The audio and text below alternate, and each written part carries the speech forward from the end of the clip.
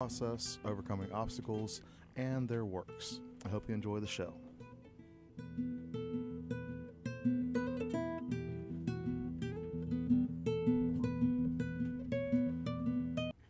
You've been listening. Okay, so everybody, we are live on the studio today, and I'm Adam Messer, your host, and my guest today is Jim Reed, and Jim is a journalist. You're also the founder of Psychotronic Film Society of Savannah and Savannah Confidential Walking Tours. So welcome to the show, Jim. Thank you for being here. No, thank you very much for having me. I appreciate being asked. So, Jim, you have been around Savannah for a long time. And just before we started the show, we were talking a little bit about your walking tour, where you give people kind of like what they're, like you said, what they're missing when they come to Savannah, like some of the old school Savannah. Can you tell us a little bit more about that? Well, sure. I moved here in '86, so Okay. I've been here quite a while, and I guess I'm a fixture now. I'm probably glued to a wall or something Right. somewhere, like the Green Man. But I started a walking tour about a year ago, I suppose, and I did it kind of on a lark. It was something I had thought about for many years, but had not put into practice. And a couple people who were close to me, whose opinions I value greatly, suggested or kind of prodded me to do it. And so I had no interest in a standard walking tour. There's like 1,000 or 2,000 walking tours in Savannah. Okay. And a bunch of them are wonderful. And I mean, people should avail themselves of them. But it just seemed to me that I just didn't have any interest in doing one myself. And I didn't necessarily think I'd be any good at doing a typical walking tour. Right. But what I did have, or what I do have, I guess, is a kind of a repository of arcane knowledge. My brother Dave is fond of calling me a genius of useless stuff, which I think is I guess it's a reference to a David Lowery song.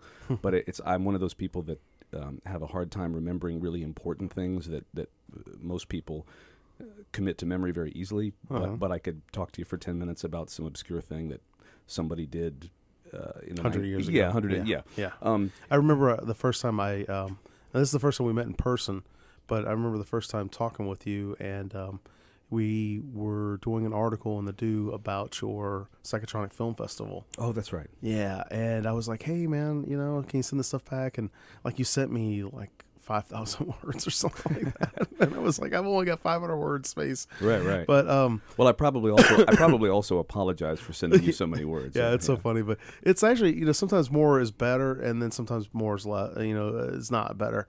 Less is better, but it just depends. But I totally understand, coming with a factoid type stuff, because it makes it interesting. It's kind of like you ever play Trivial Pursuit back in the day? Yeah, not in a long time. Yeah, but I have a good Trivial Pursuit story later on if you want. Yeah. Hey, Jim, Sebastian, would you mind playing for us a little bit? So this is Sebastian Messer. He always this is my son Jim. I introduced you earlier, but he always plays a little bit of metal for us while we're live here in the studio. So this is Sebastian Messer.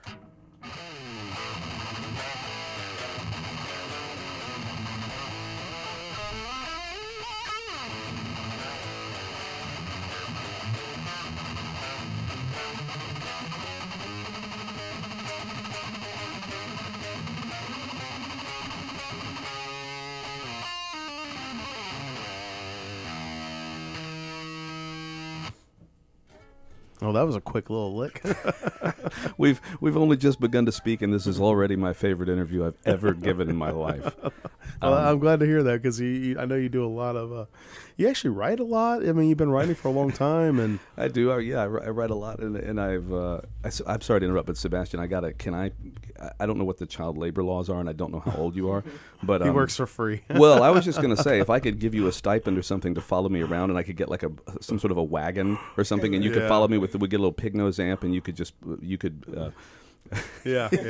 could add music to my life. The heavy metal tour of Savannah, right? That'd be good. So, but you're asking about the tour, I guess? Well, or? yeah. Let me. I just want to give everybody kind of like a brief overview, and we're going to dive into it a little bit more. The Psychotronic Film Festival Society of Savannah.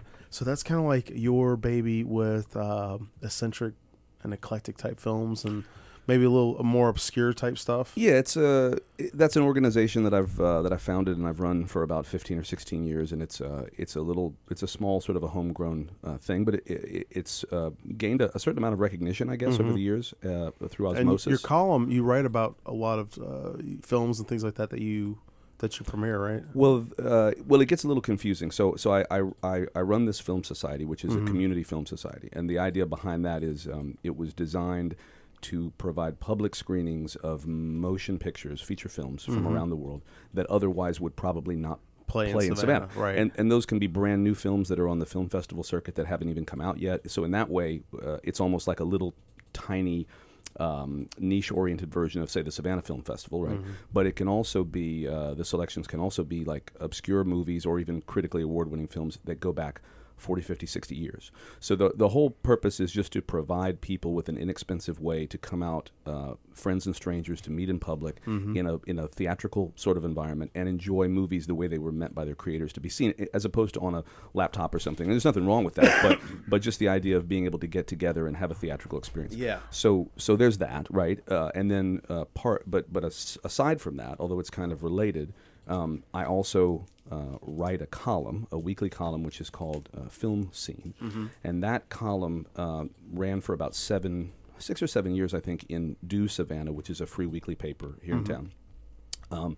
But recently, I have actually taken that column, and now it's no longer appearing in Do Savannah. It actually appears in a different paper called Connect Savannah. And Connect Savannah is similar to Do in that it's a weekly free alternative paper. But Connect, look, and we actually won a couple of awards last year for best local radio station. Yeah, you got some Connect plaques up there. Best talk radio. Yeah, there you go. Well, yeah. So Connect Savannah is a lot like Do Savannah, except that Connect Savannah covers more the full spectrum of. It's more of a full focus alternative weekly, whereas Do Savannah specializes primarily, if not exclusively, on just arts and entertainment, like stuff to go out and do. But yeah, so my Film Scene column is now in Connect, and it's a weekly column, and it provides people an opportunity. It's sort of a one-stop shop. Like they can go there, and every week they're going to get a list as all the stuff I'm aware of. Yeah. All the notable independent or unusual or special film screenings taking place for like a week ahead, and so they can make plans to attend or do what they want with that information. Yeah. And some of those are put on by my organization, but the majority of them are put on by other organizations. I want to know, I mean, like there's like a ton of stuff. How do you find out about these different films? I mean, do people send you the information and say, hey, Jim, we've got this and we're going to be doing that? Or every once in a while, I will receive an unsolicited suggestion or something, or somebody will, people will refer me to a film or something like that. Yeah. For the most part, I have, for the past 15 years or so, I've spent an inordinate amount of my time just on my own, researching and looking into unusual films. Like I said, some of which are incredibly obscure to the point where not many people have access to the films. For either for legal reasons, they've fallen out of circulation. Sometimes they're just they were maybe released in a limited number or something. And then some of the films are more widely known. But I just spend an awful lot of time doing the research on them. And then when I find a film that I think will fit the mission statement of the Psychotronic Film Society, then I'll decide, well, do I want to actually show this film? And if I want to show the film, then I have to go through the process of tracking down who actually owns the rights to the movie, who controls the distribution of it, and then I have to find them if I can, and then once track them down, it's a matter of negotiating with them and seeing if they will give me permission to show the film in public, and if they will, what will they charge me for that? Right. And then it becomes a matter of, can I sell enough tickets to break even to cover the cost? And Right. sometimes I do, and sometimes I don't, and but it's a labor of love, and I've thought about stopping it before, but it makes a lot of people happy, and You're the only person in town, I think, that's doing that. Well, I'm the only person in town that's doing that specifically in the way that I do. But there are a couple of other organizations or individuals in town who do similar things in that they also, they program unusual films and whatnot. But, because I'm curating it, right, it's inherently reflective on, I guess, many levels of my own, maybe not my own taste, but my own interests. Because a lot of the films that I show, it's a common perception, and I understand why people would think this. A lot of people just assume that if I'm showing a film through my film society, that it's a film that I really personally love, Right. and that's not necessarily the case. Right, I'm showing films that I think somebody will love, and I think it would be important to give them a shot to be seen. But I'm sure on some level they must reflect my own tastes. Yeah. And then there's a great organization here in town that some people may already know about called Cinema Savannah, and that's run by a friend of mine named Tomasz, and he's a like me, he's an enthusiastic cinema lover and an academic of sorts in that regard, and so he programs his own film series, and it's. He and I like to think that our different organizations kind of complement each other, and every once in a while we join forces and we'll work together to bring in a film that both of us like a lot or think highly of. I'd like to make a suggestion on a film Yeah, that I would love to see on the big screen again. What's that? When I was a kid, you probably remember this moving here in '86, but do you remember Transformers the movie? With the voice of Leonard Nimoy and Orson Welles? Yes. I do. Well, Judd Nelson. I'll tell you, so here's the deal. My younger brother, Dave, I think he really loves that movie because he's just a little, younger than me, and Transformers were a big deal to him. I didn't really care. I was not into You're Transformers. probably a little bit older at the time. I was really... But do you remember how Transformers just kind of took everybody by storm? Oh, absolutely, yeah. And then the movie, they killed off Optimus Prime, and it was like a big... I'm going to have to take your word for that. Big deal. Yeah, you're like, you don't know. Well, no, but I've seen clips of it, and my brother loves it, and when the Transformers movies started coming out, the modern Transformers movies, I thought it would be kind of fun to show the old animated one. But as I recall, it was surprisingly expensive to get the rights to show it, and I wound up not doing it. But probably is, yeah, because Hasbro. I don't know who. I think it was Rhino that was doing the movies for the cartoons, but I don't know. But that was just a personal plug for me, like saying, hey. Well, a lot of people like that movie, and you're not the first person to suggest it. And honestly, I would have shown it before now, but if I recall correctly, it was kind of pricey, and they probably jacked the price up on it because they knew that it had a kitsch factor because of the other movies coming out. Yeah. Let's do a station ID real quick. You're listening to WRUU LP Savannah, Georgia, 107.5 FM, WRUU.org. We are Savannah Soundings Community Radio with Global Soul. And this is the Adam Messer Show. I'm your host, Adam Messer, and my special guest today is Jim Reed. So, we were talking a little bit about your walking tour, a little bit about the Psychotronic, and a little bit about your column. Yeah, I'm one of those people that has like 5 different jobs that somehow don't all add up to one regular job. Hey, I know the feeling. I'm like, as a creative, I do a lot of different things too, and so, I think that's one of the things. I had a friend of mine last year. They're like, well, what do you want me to put down? Because I was doing a radio show interview for them, and they were like, what do you want me to put down? I was like, I don't. Can you just put me down as just Adam Messer? I mean, like, I don't want to be labeled or whatever. And like, well, people want to know, and so I thought about it. I was like, well, I'll just do author, journalist, and radio show host. Make it simple.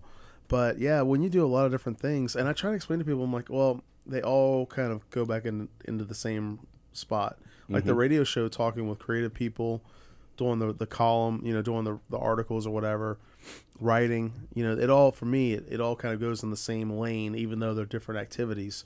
It's creating and writing and that kind of thing. Whenever people ask me what I, you meet somebody out at a bar or something and say, what do you do? And sometimes if I think that they're interested and it's not just sort of a platitude or whatever, I will tell them, but then their eyes start to glass over like really quickly, and I feel badly about it.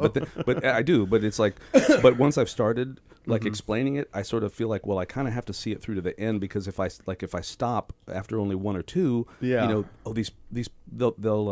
won't have a full understanding of what it is I do, and so then it just goes on and on. So sometimes if it seems like they don't really care, I will just tell them that I'm a reluctant debutante. Let's, what? While we're doing that, let's speaking of people that actually do care, that people actually do care. You made a post today, and oh no, and we're both this sounds bad. No. We're both friends on Facebook or whatever, and I really like this because you had a couple people like Kristen Stout.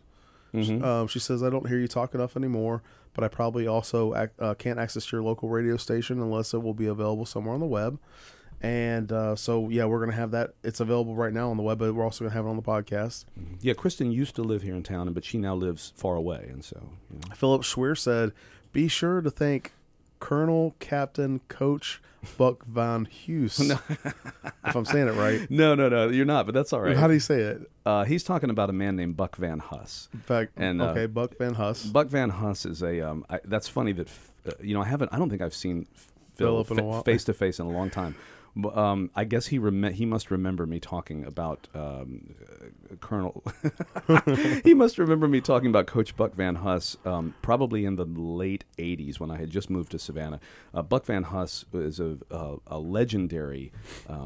He's a legendary high school coach who, if I'm not mistaken, for a long time, I mean decades or something, he had the title of and I didn't even know this was a word. Maybe it's not because it was Tennessee, but the winningest is that actually a word? I don't know. They called him the winningest coach in high school. I would think it'd be most winning, but maybe winningest. I don't know. But he was he coached at my high school. Oh, okay. And he was a very, very, very big deal. And he became a very old man, and he was still a very big deal. And I remember, I think I probably told Phil some stories. I just love the guy's name, Buck Van Huss. And then, when I was in high school, this was in a very tiny town in the Appalachian Mountains, right? And I remember, for some reason, I was not, this may be hard for you to imagine, looking at my physique, but I wasn't an athlete. However, I for some reason I kept getting pulled out of class or something to be some sort of like an unpaid chauffeur to coach Buck Van Huss. I don't know what was going on, but for some reason they would I would cart him like in the middle of the day. I would leave high school and drive him to go get a sandwich, go get a hamburger at Pal's, which was. I bet you love that. Yeah, or go pick up his laundry and stuff like that. But this is to explain how big a deal high school sports were in my town, that they would simply select. Probably somebody that they just didn't. They were tired of hearing me talk in school, and they're like, let's put him behind the wheel of the car. But the funny thing was, I didn't have a license. Oh, so you're driving around without no license? Wow. Yeah. I guess I could have accidentally hurt the winningest coach. And well, and then we have one of these days I'm going to have a band called Buck Van Huss because I think it's that would be a good name. Russell Barclay. It says, "Take, eat, do this, and in remembrance of me." Well, I don't know what that means. Russ Barclay is an old friend of mine. By that I don't mean that he's old. I mean he is known him for a while. He is a former professor of mine from the early days of the Savannah College of Art and Design. Oh, okay. And I believe that Russ and I have reconnected on Facebook. And when I think of Russ Barclay, I think of a disturber of the peace. Mm-hmm. I think of a very, very brilliant, sort of a gloriously snide fellow. I am very thankful that our paths crossed. I wish we had had an opportunity to be in each other's company for more, than we have. Mm-hmm. But I hold out hope that at one day our paths will physically cross again. But I don't know what he meant by that. I don't know either. It might be some sort of MK Ultra situation, knowing Russ. I mean, that may be that may be some sort of mind control cipher. And then I like this one, Tom Kohler. I'll be curious to see if you can work in "Hey buddy" story in, and you go, "No, Tom, nope, that's for paying customers only." Well, Tom is my rabbi, and Tom is. I met Tom actually at Geek. What was it called? A geek show? No, it wasn't Think Geek, but it was. Were you at an old time parking lot carnival? Geek in Savannah. I met him in 2014 at Geek in Savannah. Yeah. And he's a nice guy. Yeah, Tom is my rabbi. He's referring to the listeners may hear you reading that and not have you can't tell the context. He was just knowing that you were going to ask me probably about this walking tour thing. I believe what he was doing was he was trying to see if I was going to find a way to sneakily mention an anecdote that I told on my tour, but that anecdote would be extraordinarily inappropriate for community radio. Thank you for not sharing it, but a lot of the anecdotes on my tour would be completely inappropriate for community radio. Oh, I think that's the neat thing about Savannah, and the folks that I've met in Savannah, because I'm a transplant. I moved down here in '96 from Cincinnati. Mm-hmm. And I've just been watching a TV show that has a lot to do with Cincinnati. Oh yeah, WKRP in Cincinnati. No, but that's a great show. Yeah, it was. I've been watching a show about some paranormal investigators who are based out of Cincinnati. Okay. Well, one of the things I love about Savannah is the mixture of folks that come here, and the ones that move here and they actually love Savannah. Like I love Savannah, you love Savannah. And I like to say, it's so crazy, but I like to say that there's like about 100 of us running around. We bump into each other, or we have different little circles or whatever. And Savannah's big enough, but small enough that you can know people without knowing them, or you can know of them, that kind of thing. But I want to hear more about the je ne sais quoi, or whatever it was, for when you moved here and you were talking about your tour now. You go around and you kind of give some of the backstory that other people might not know, or, like your perspective of like, the time, what was going on. So can you tell us more about that, since we were just talking about Tom and the tour? And Tom is somebody I met so many years ago, and has he's in a way, Tom is sort of, I don't know a good way to say this. He's sort of an idealized person to come and take the tour, and I was lucky that he did come and take it, because Tom has lived here in Savannah. He was born in Savannah and spent a lot of time here. He's seen a lot of changes come to the town. So I always like, when I do these tours, I really enjoy, if possible, it's always great to have a mixture of people on the tour, where you have people who are not from here, who are visiting, they're tourists, and they're just curious and want to learn something about the city, maybe in sort of a raunchy or a ribald sense, which is kind of sort of what my tour is all about. But it's always great when there are people on the tour as well who live here, who have lived here for a great while, and because they can not only sometimes corroborate some of the tales which sound unbelievable to other strangers. They'll go, no, I think I remember. No way. I think I remember when that happened.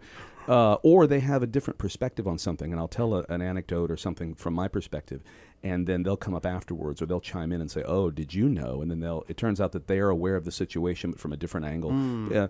But as far as the tour goes, I just over the years. You were mentioning earlier about how I can be long-winded, and anybody listening to the radio right now is aware. I didn't say you were long-winded. No. I don't want to. No, I'm not putting that in. I said that you gave me like 5,000 words back. Right. Well, let's be honest. That's it was six it was and a one lot half more dozen. than the copy I needed, but it was great, because Well, I love six and reading one half through dozen it. of the other. But I mean, anybody. Well, I didn't want to seem like I was insulting you. No, I didn't take it that way. I didn't take it that way. I mean, what I'm doing is I'm insulting myself. So, but I'm aware of that. It's a character flaw, right? So I'm very verbose. I mean, I can't do math, right? But my verbal skills, there's something going on, right? So anyway, the point being that, see, now you got me. Now I've lost my train of thought. Look at that. We were talking about the tour, talking about you said you could be long-winded. Yeah, it could be. Yeah. And then, so the idea for this tour, because I'm long-winded, and because I over the years I've played in a lot of bands, and I've emceed events and things like this. There have been numerous occasions and I was on radio for a while. So there's numerous occasions over the years where I was forced, by the choices I made, I was forced to find a way to get over stage fright to a certain, as best I can, and to make myself comfortable, or to give the appearance that I'm comfortable in front of groups of people, speaking in front of groups of people. And oftentimes I'm horribly uncomfortable, but I'm expending a lot of energy to pretend that I'm not, right? So because of that, over the years, and there's so many walking tours in Savannah and trolley tours and things, people would say to me, all different people, like friends of mine or acquaintances, they'd say, have you ever thought about being a tour guide? Like, you'd be great at that. And I understood why they were saying that. It's because they're like, this guy doesn't mind standing up and talking in front of people. And he loves Savannah. But I just had no interest whatsoever. It just didn't interest me. I didn't even go take any walking tours. Like, it just wasn't my bag, right? Right. But one day I hit on this idea, and I realized, I've been here for so long. I got moved here, 86 or 33, quite a while, right? And I grew up in this little town in Tennessee, and it was very near the International Storytelling Center, right? Okay. It's a folklore center that is steeped in, and the whole idea is to celebrate the oral tradition, right, and the oral tradition of folklore. And so all I've ever really been about, going back to that whole genius of useless stuff thing or whatever, I have this weird predilection for just sort of collecting anecdotes and letting them sit around in my head, and sometimes they get fuzzy and sometimes they get sharper. But I realized, well, I've been here long enough, and I've moved around in a bunch of different sort of bohemian scenes, that I had experienced a lot of things firsthand, or I had close friends who had experienced stuff firsthand, which they had shared with me contemporaneously back in the day. And you just kind of hold on to these stories. And then if you're at a party or you're hanging out at somebody's house late at night, you're having a drink or something, maybe you start swapping stories. And I had a lot of these anecdotes, which I realized if you took them in totality, if you strung them together, they provided an unusual angle or an unusual window into the way Savannah used to be when I first moved here, and the way it was for the first couple decades I lived here, compared to how it is today. In other words, I like you said earlier, we love Savannah, right? I mean, I've chosen to stay here, for a couple reasons. One, I didn't really have any money to go anywhere else, and I didn't want to do one of those Bruce Banner Incredible Hulk things where I just take a rucksack on a stick and I go from town to town and I say, I'm looking for an honest day's work, honest day's pay, because I'm not looking for an honest day's work, right? So I didn't want to get into that. I stuck around here, but I loved the city because I made friends and I found musicians to play with and writers and poets and artists and just good people to be around. Yeah.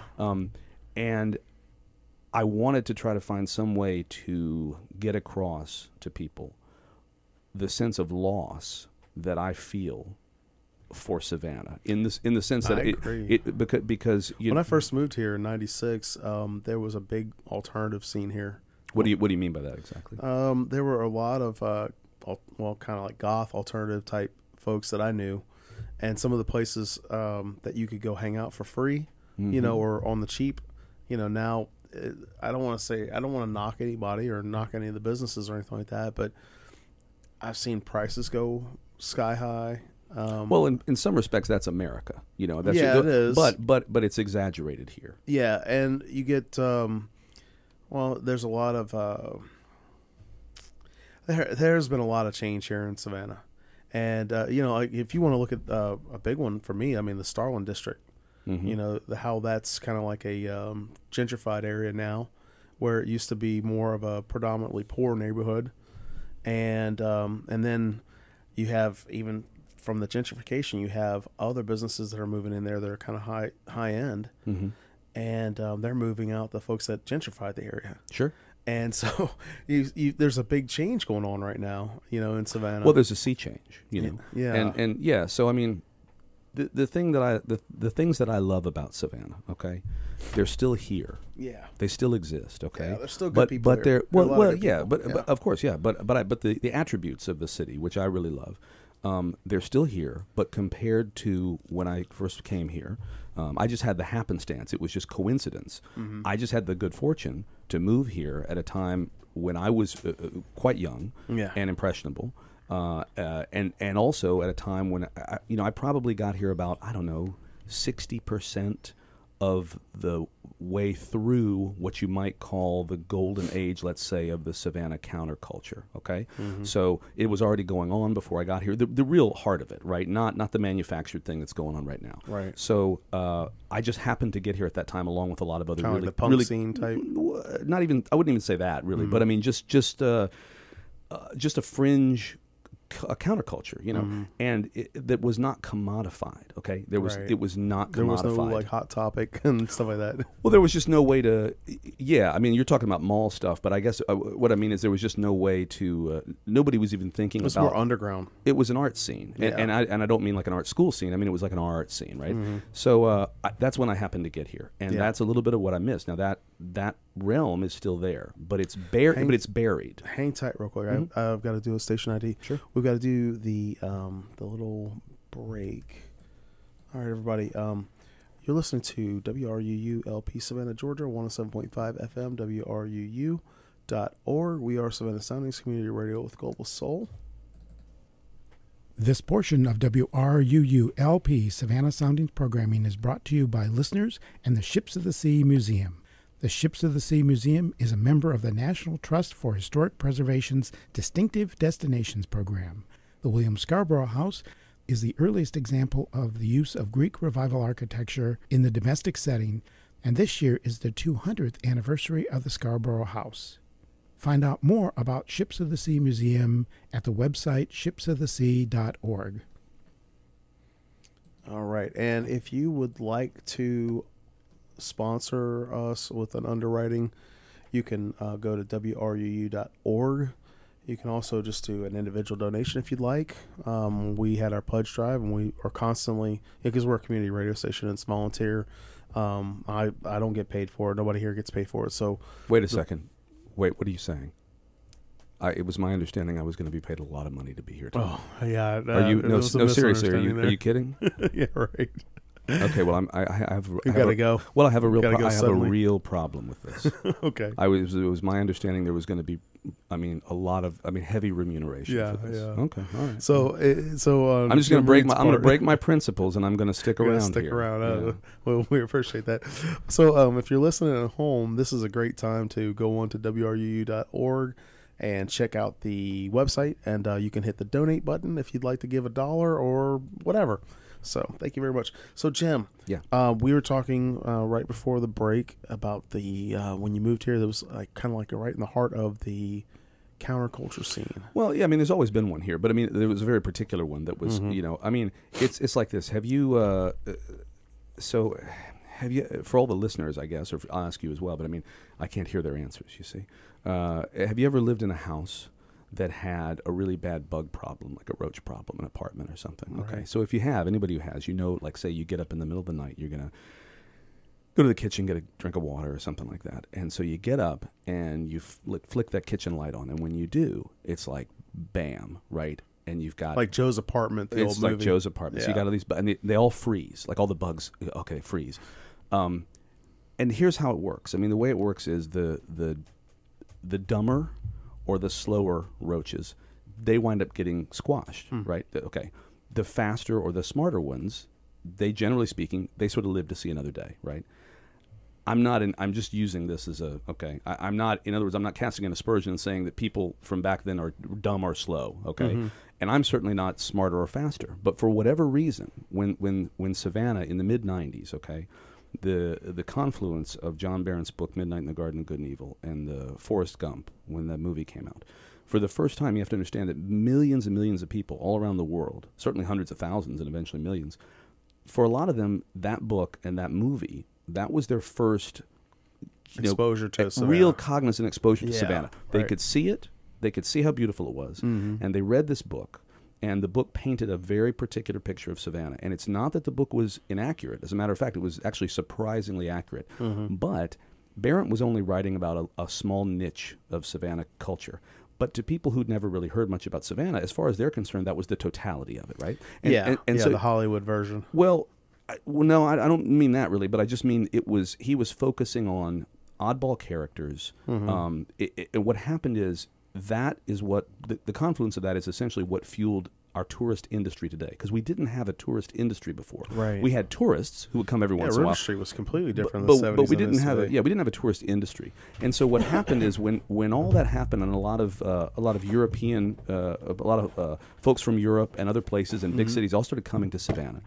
A lot of them came looking. They were specifically looking for the Savannah that Barrett wrote about. And they were oftentimes looking for specific people he'd written about. And it was kind of like somebody had switched the light on above the kitchen light above the whole historic district, right? And what happened is a lot of the people who were unusual characters and oddballs, many of whom I knew, we all knew, and I, maybe I'm probably included in that, I suppose, myself. A lot of those people were very interesting people, oftentimes because they were dealing with some personal demons. Okay, right. They were in some way they were at a loss in some way. They might have had substance abuse issues. They might have been dealing with mental health issues. Okay, down on their luck. The beautiful thing for me about Savannah was that it was sort of a great equalizer. And when I first got here, what I loved about it is there were certain places in town you could go, and you spoke a little bit about this earlier in a way. You could go to like a place like Jim Collins' Bar, which is no longer there, and you could sit at the bar, and in this little bar, right next to you on the bar, there would be a police officer sitting next to a homeless person, sitting next to the district attorney, sitting next to a stripper, sitting next to a SCAD professor, sitting next to a city, like a maintenance worker, sitting next to whatever, a doctor, and they're all sitting there and they all know each other and they all get along, and black and white, young and old, although old enough to be in the bar, and gay and straight, and the whole thing. And to me, coming from an overwhelmingly homogenous I may not sound like it, but I'm a hillbilly, right? So coming from an overwhelmingly homogenous rural part of Appalachian Tennessee, this was stupefying to me and glorious, and I loved it. And I have a question on that part. And that's just what I wanted to highlight. I wanted to let people know. Kind of goes that, back to Buck. Kind of goes back to you being Buck's assistant. Well, that was just for a couple. Well, no, that wasn't very long. High school. Yeah. You said that you thought maybe they put you out of class because you talked a lot or whatever. I just didn't. Listen, man. I didn't fit in. Well, that's what I'm kind of getting at. Is like you found your people here in Savannah. Absolutely. My mother and my grandmother, I wasn't able to come down and tour. Yeah, I wasn't able to come down and tour the city or the school before I came here. I don't know why. It was a conflict or something. I wasn't able to.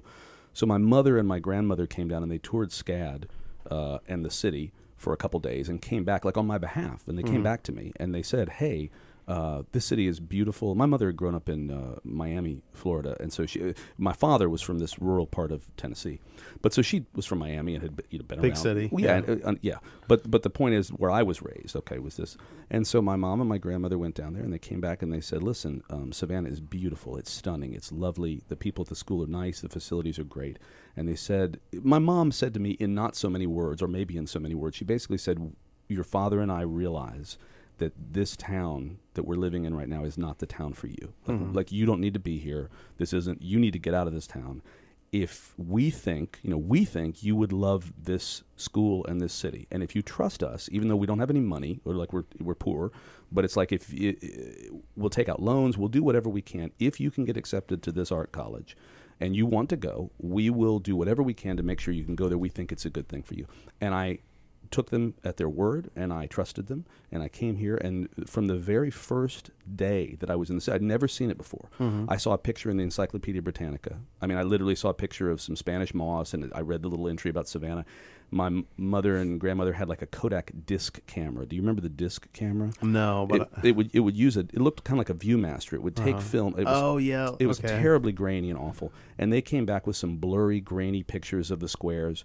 And so I showed up. I had no idea what I was going to find. And within 3 or 4 hours of being here, I realized I loved it. I've stayed here ever since. And I in my own little tiny, whatever goofball way, I try to be a champion for and a proselytizer for the city.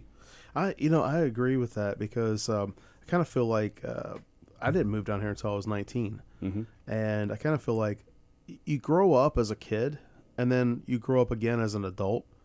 And the second time you grow up as an adult, you really kind of find yourself, you find your home and that kind of thing. You still have your childhood or whatever. But as an adult, I can identify with that the same because, I actually lived here. I moved here in 96, the opening week of the Summer Olympics or the Olympics or whatever. And I lived here probably until December 97. I moved away. I met my wife in Wichita, Kansas. And I came back here in August of 99, and I've been back here ever since. The first time I lived here, it was okay. I didn't really enjoy it a whole lot. I used to, like talking about the counterculture and like alternative scene or whatever. I used to always think, it's not alternative if everybody's doing it. It's not really counterculture if everybody's doing it. Counterculture is kind of like, oh, well, everybody's doing, X, Y, Z. So well, by definition, yeah. Right. But if everybody's doing that thing, then you're no longer counterculture. You're just kind of like following a trend. And that used to be one of the things for me in the 90s. But I was never one. I've always liked art. I've always liked, poetry and writing and that kind of thing. And I've always enjoyed artsy folks, people that are creative and, that kind of thing. And, I don't necessarily think I was always an oddball, but I can definitely understand like with the talkative part because I'm a talker. I'm a talker too. And you're a radio host. Well, that kind of came after, but I've always been a talker, and I understand how you're talking about with, you kind of met you got here and you like, oh, I love it, and you've been here since.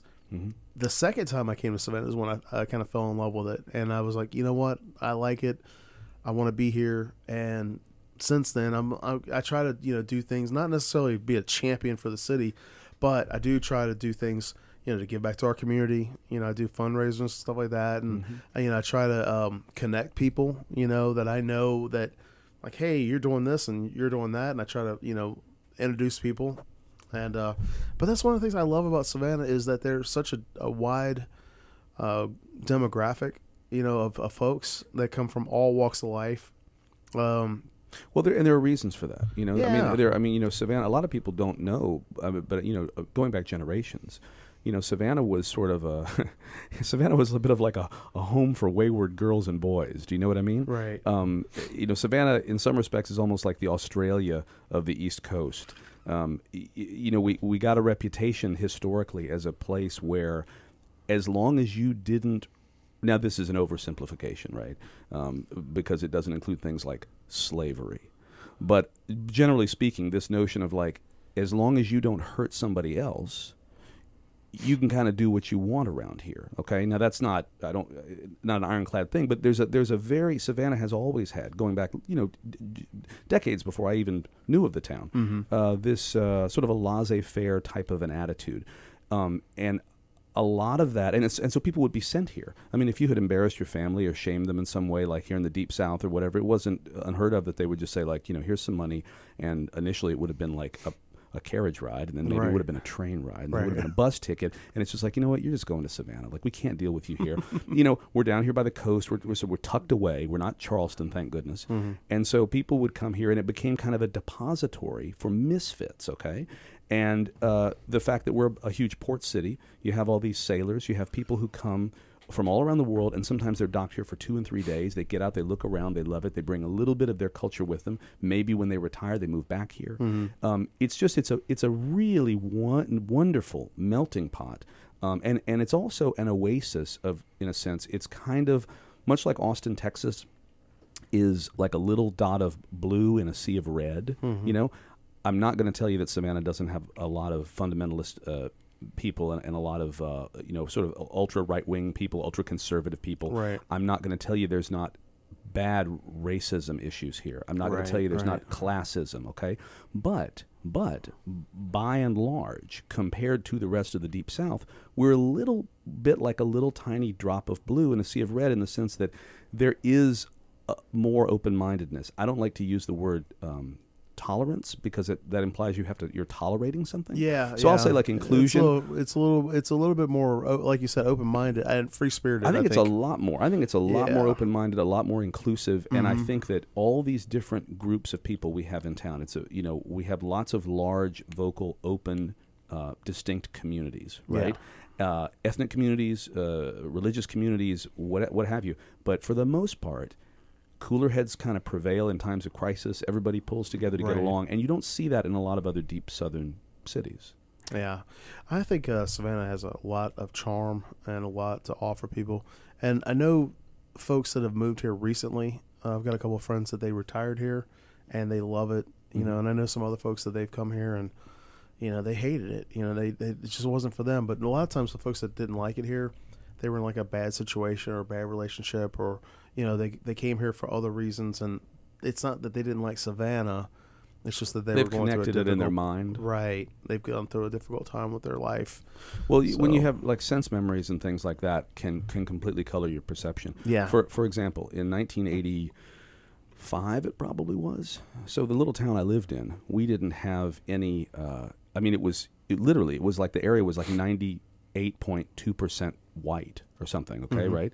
And then of the remaining 1.8% of folks that were not Caucasian, you know, something like 96% of them were black, right? So there's like no ethnicities at the time when I was growing up there. Right. It was a big deal when we got a Taco Bell. This is like in 1985. It was like a big deal. Like, oh my God, there's a Taco Bell, right? And this is just what you talking about sense memory. It reminded me of this. So like in 85 or something, I went over to a buddy of mine's house, and he lived in this little apartment it was such a strange apartment. I could never figure out what was going on with it. He paid like no money. I mean, it wasn't expensive to live in our town, right?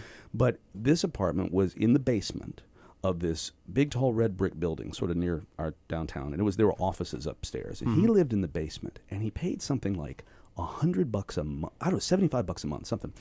A little tiny apartment, and it was so strange. And I remember the first few times I was in there, I didn't say anything to him, but I kind of wanted to say, like, dude, what's up with your apartment? Because in the walls of his little basement apartment, there would be these big, cavernous, almost like holes, okay? But they had been built that way, designed that way, these holes that were lined with like white tile, like very sterile-looking tile. And there were all these sort of strange metal handles and things all over the place, kind of like you would see if you were going into like a handicapped or disability access bathroom, like grips and things.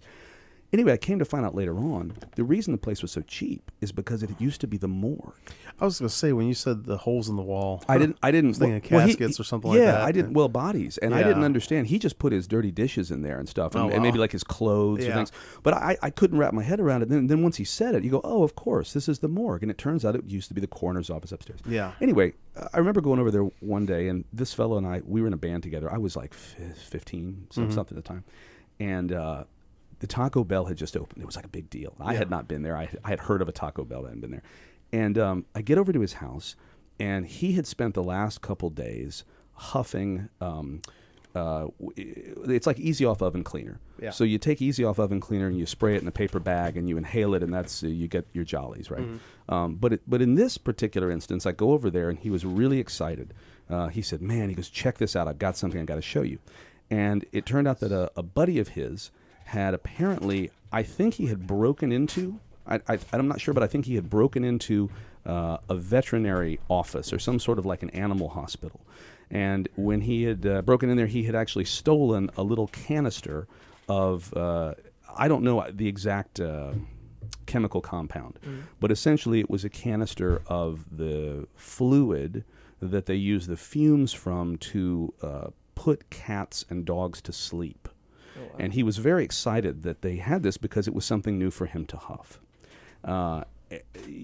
You would think that it would be a very, very bad idea to intentionally inhale something that was used to anesthetize living creatures. But I guess in his mind he figured he was much bigger than a cat or a dog or something. Anyway, to make this long story not that much shorter, he talked me into inhaling some of this material which is used to kill animals. It was a very bad idea. Generally, I shied away from stuff like that, but he was a very persuasive character. And plus, I didn't want the band to break up, and I thought, well, maybe this is, it's going to be a good idea to keep the band together.